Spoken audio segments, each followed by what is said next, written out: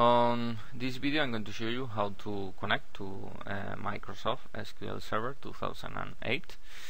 So this system already has set up the server and also SQL Server Management Studio. Okay, so I have set up that server using Mixed server authentication, both Windows and SQL Server. So this is my super user, super administrator, or sysadmin user. So I connect with it, and here on the databases I'm going to create a new database.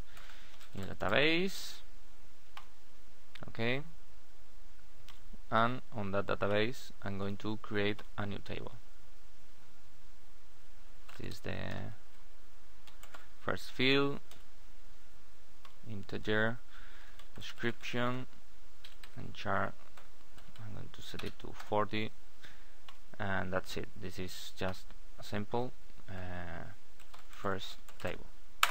Okay, so now this is the table, and I can enter information there.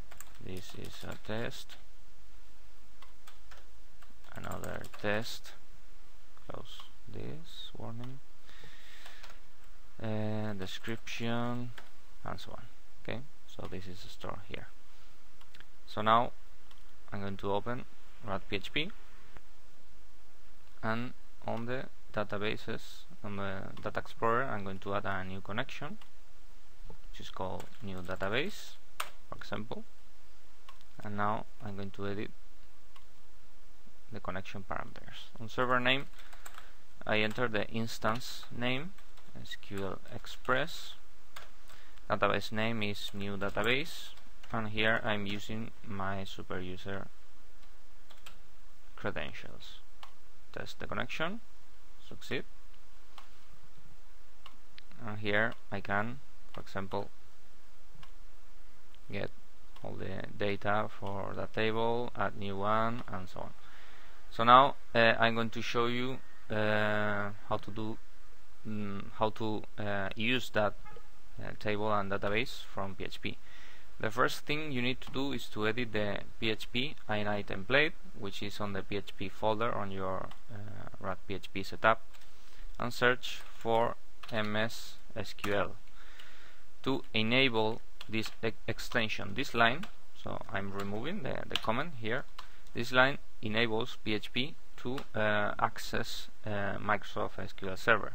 So this is what you need to do to enable. So I'll save that file, and now I'm going to create a new form.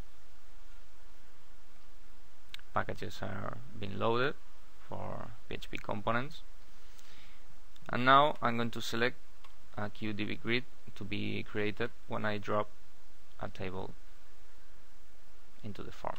So this is what I get, and I get the database component, driver name MS SQL, the host, the username, password, and this is the table, and so on. So I run without debugging. I save this,